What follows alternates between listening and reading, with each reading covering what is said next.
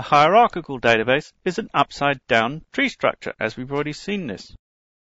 Every object has to be accessed from the root node. In this case, if I wanted to access tasks, I would have to go and search through company, division, and department to find specific tasks per department, division, company. I cannot simply go in and look at tasks because I don't know where to look for it.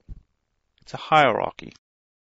In a hierarchical database, every single table other than the root node, in this case the company, has a single parent table where the child table is totally dependent on the parent for its existence. Relationships supported are essentially one-to-many relationships, in this case company to division. A company contains many divisions, and each division contains many departments, many tasks, etc., etc. Many-to-many relationships are not supported. In this case, task to employee is a many-to-many relationship called assignments. Employees are assigned tasks, and tasks are assigned to employees. There are many on each side of that relationship.